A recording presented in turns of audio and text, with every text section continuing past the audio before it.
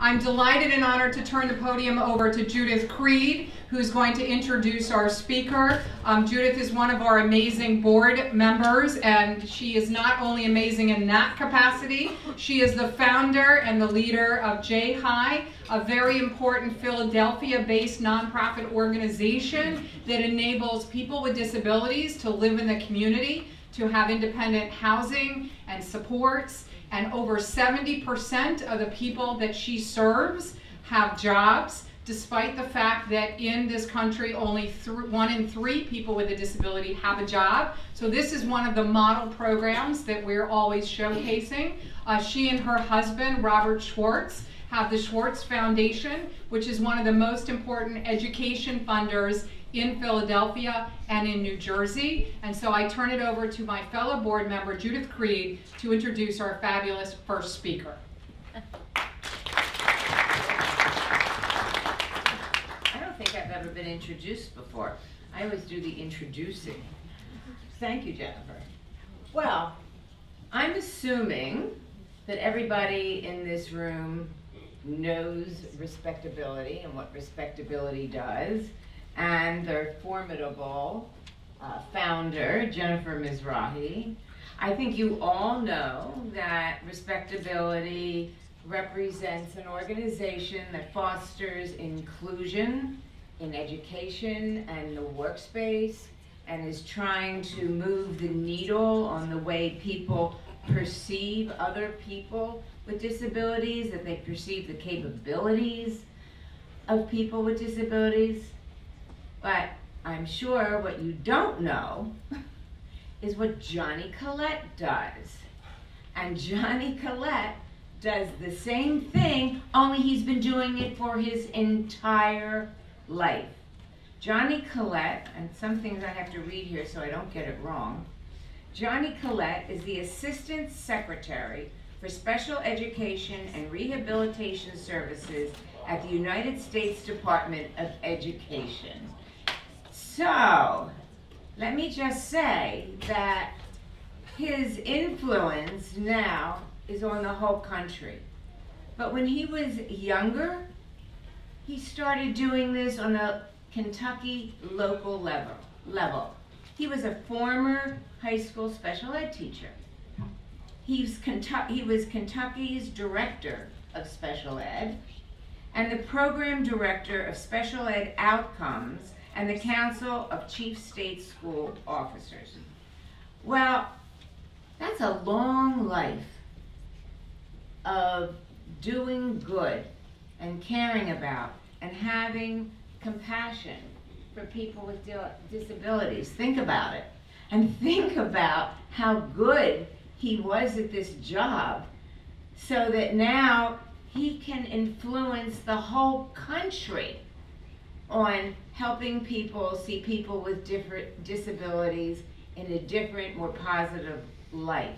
His actual mandate is he serves as the advisor to the U.S. Education Secretary on matters related to the education of children and youth with disabilities, as well as employment and community living for youth and adults with disabilities. The mission of his office is to improve early childhood educational and employment outcomes and to raise expectations for all people with disabilities, their families, their communities, and now the nation. And you know, oh, I'm gonna sneeze. And you know, we're very lucky. Some people get jobs just because they know somebody. This man has gotten this job because of all of his knowledge and capacity and record for achieving these goals. So I'm really honored and excited to be introducing Johnny Collett, that I've never met before, but I'm hoping I will keep in contact with him for the rest of all of our lives, because he's standing with us. Johnny Collett?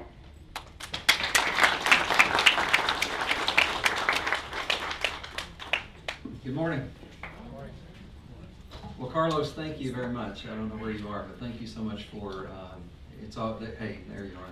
It's nice to see you, and thank you so much. I'm always moved by our national anthem, so I was moved again today. Carlos, thank you very much for that. Judy, thank you for the invitation, and Jennifer, thank you as well, and the board here at Respectability. I think that Jennifer and I first met at my confirmation hearing, not far from here, and we've met a couple of times since then, and it's been great to get to know her and to get to know your work here at Respectability, and we're excited to be able to share with you today a little bit about what is driving us in terms of values and thoughts at now hang with me here, okay? It's a really long title.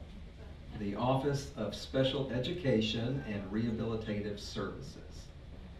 So I'm just going to say OSERS from here on out. Is that okay with you? I promise it'll save you and me a lot of time. So I'm excited to talk to you about that. I want to recognize our Deputy Assistant Secretary, Kim Ritchie, who's also here. And thank you on behalf of Education Secretary Betsy DeVos for this invitation. Secretary DeVos could not be here today to enjoy this day with you, but we are incredibly excited to be here representing her and representing our work at the Department of Education. So let me share for a few moments about, again, what is guiding our thoughts, key values for us as we think about the millions of children, youth, and adults with disabilities across our country that we serve every day. OSERS is committed to improving outcomes and raising expectations for all people with disabilities, their families, their communities, and the nation. One of the things I say very often, and I hope that you will remember today from our time together, is while we are committed to improving outcomes for all individuals, what that means for us, and I think for all of us, is to be mindful that there's really only one way to do that. The only way to improve outcomes for all individuals is to be mindful of the particular needs of each individual. The math simply does not work any other way.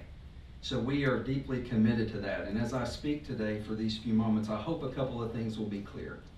I hope it will be clear that I believe that high expectations are not negotiable.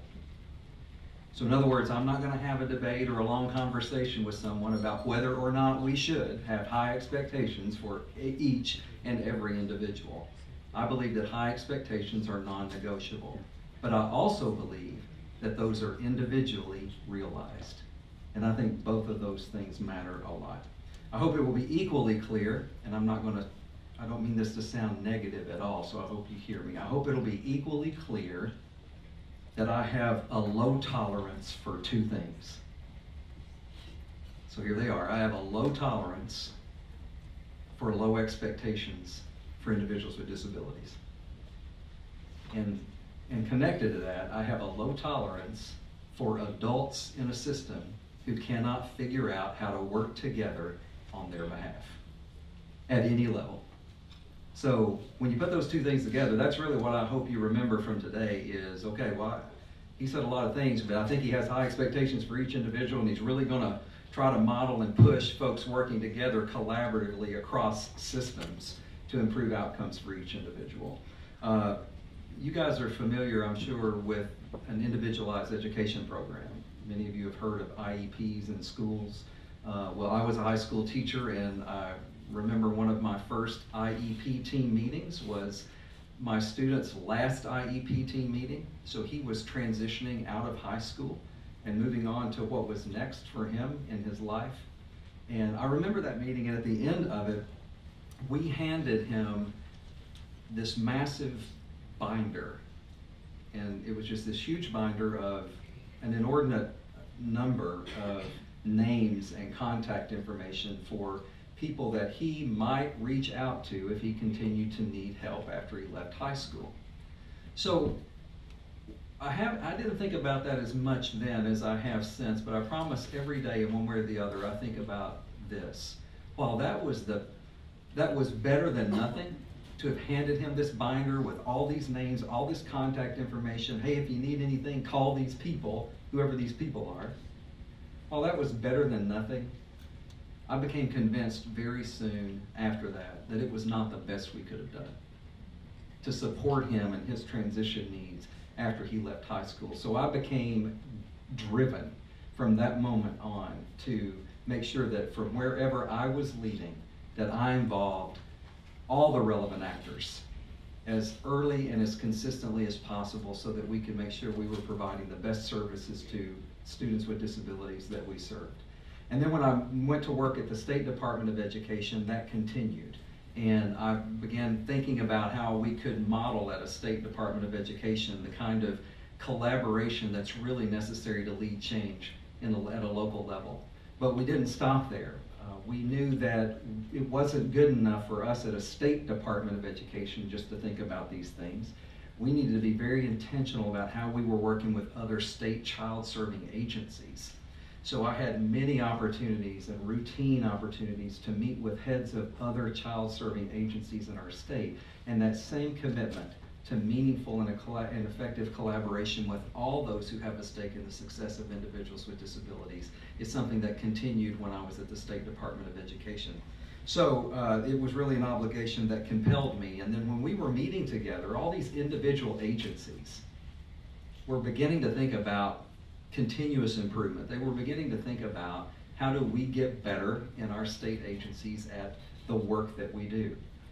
So as we sat around tables and had really important meetings about the issues facing individuals in our state and started to try to problem solve some of those issues, there were a couple of things that became immediately significant to us. And those two things probably is not lost on this group, but it was just one day in a meeting, it just sort of rested on us and we're like, wow, I wish we could have come to this sooner, but I'm really glad we figured it out. So we're sitting with all these different agencies around the table, and two significant things occurred to us. Number one, we were serving the same kids, right? So I called them a student. Someone at that end of the table called them a client. Someone over there called them an incarcerated youth. Over here, they called them a patient. Over here, they called them a job seeker. Turns out we were serving the same kids and families. That was one thing that occurred to us. And the second thing that occurred to us because of that is that we could not be content to just get better in isolation. That's what we were doing. We were getting better, but we were getting better in isolation. So what we determined is that might lead to isolated impact, but what kind of collective impact might we have if we could really figure out how to work together across state child-serving agencies? So that was something that has just been a key part of my life and my career, and it's something that continues to inform me in this role through which we get to lead now. So we started at the state to rethink what we did and how we did it and to question everything. And I believe when we started to think that way and to rethink the things that we did and how we did it and when we did it and with whom we did it, it really put us in a position to better serve individuals in our care. So during this time, I also learned a number of things that I wanted to share with you today. Again, that continue to inform the work that we're leading at OSERS and the values we have and the thoughts that we are applying to particular issues that we face. So during this time that I was just sharing about, there were several other things that I learned that I want to share with you. And the first is this: meaningful and effective collaboration with all those who have a stake in the success of individuals with disabilities is critical to them achieving the success that we envision, and most importantly, they envision.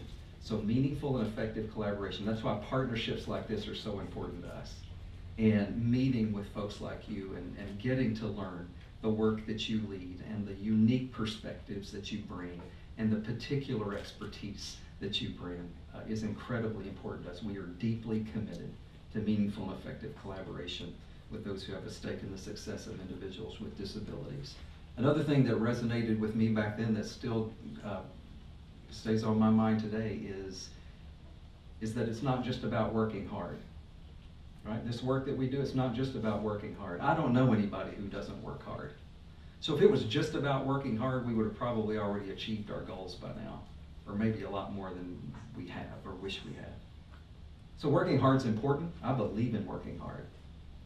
But it's not just about working hard. Working hard is not going to get us to our goals. What's going to get us closer to our goals is working differently and more collaboratively, right? So it's not just about working hard. It's about working differently and more collaboratively. Another thing that resonated with me then and still does, and I hope does with you in some way, is that our work is about preparing individuals It's not about protecting turf. Sometimes I get in conversations and I'm not real sure what's being advocated for here. Is it the individual or is it someone's particular agenda, right? So I don't, you may already know, I don't do well in those meetings. Because if the focus isn't on the individual, then I'm going to start asking questions, right? So this is about preparing individuals. It's not about protecting turf. It's about each individual and their needs. It's about rethinking and questioning anything that puts us in a position to better serve them. So it is about what's best for individuals. It's not what's convenient for those around the individuals, right? Because it won't always be convenient. It won't always be comfortable. It will be difficult. It will be messy. It will require change. But one of the things we believe is that that kind of approach and commitment might just be right. And this might just be a time for us to be able to do that together, maybe like we've not before. So let me share a few other things again that are important to us, and I think it's fair for you to know what's on our minds as we lead this work at the Department of Education, specifically in the Office of Special Education and Rehabilitative Services. In our efforts to raise expectations and improve outcomes for each individual in our country, I'm firmly convinced that what I call tinkering around the edges is not going to get us there. Just tweaking stuff, tinkering, it's not going to get us there. It's not going to be enough to address the challenges we face, and it's not going to be sufficient to truly embrace the opportunities that I think we have. So I believe that we must demonstrate the courage and persistence necessary to make needed changes at the federal, state, and local levels if we're going to really see the success that we envision, and again, most importantly, the individuals we serve envision. If anybody in here been engaged in any level of systems change before? Yeah, others of you have, you're just too tired to admit it. It's because system change is hard, right? I mean, there's nothing about, I always say, if somebody ever comes to you and tries to sell you something that says systems, let me help you with systems change and it's going to be easy, good indicator of who not to talk to much longer, right? So systems change is hard. It doesn't happen quickly. It's not accomplished by just a few, but it's worth it, because at the heart of the system are the individuals that we serve, and individuals that might be you at the heart of that system, individuals we serve and their futures. That's why it's worth it. And the work is too important. The need is too urgent and the stakes are too high, we believe, to settle for anything less than whatever it takes to deliver on the promises that we've made to individuals and families in our country. And that's a commitment we have at OSERS, and I hope you'll help us in, and hope you'll help hold us accountable for as well. So let me try to conclude here. I'm afraid I'm going to run out of time, but this notion of a whatever it takes commitment, what might that look like? I want to suggest a few things that we are thinking about each day.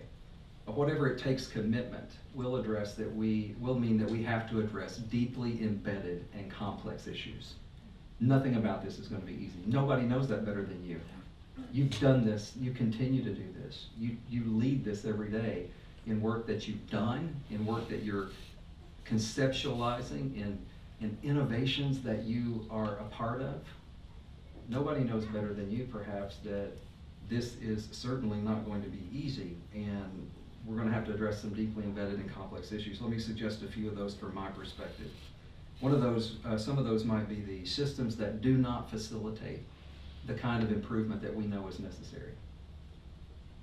Structures that limit opportunities for individuals with disabilities. We have to address this. We have to address policies and practices that put the needs of a system over the needs of an individual. From my perspective, not okay, right? We have to address laws and regulations that don't provide enough flexibility to states, to districts, to schools, to parents, to others. It doesn't provide enough flexibility to be innovative, to dream, and to try things that may challenge the status quo. And then perhaps the most difficult, we're going to have to address even mindsets that are opposed to any notion of a challenge to special education in this country. So I hope you're hearing from me, and again will help hold me accountable for. These are issues that we are thinking about, and where do we add value in these conversations. But my commitment to address these deeply complex and embedded issues on behalf of individuals with disabilities, my commitment to that is unwavering.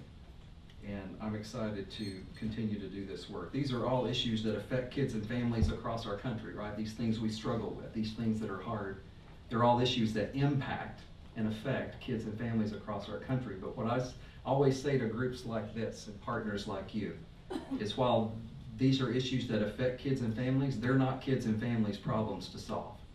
They're our problems to solve on behalf of kids and families. That's why we at the federal and state and local levels have to figure out how to work together. Remember, what's one of the things I have a really low tolerance for? Low expectations is one. What's the second one? Collaborate.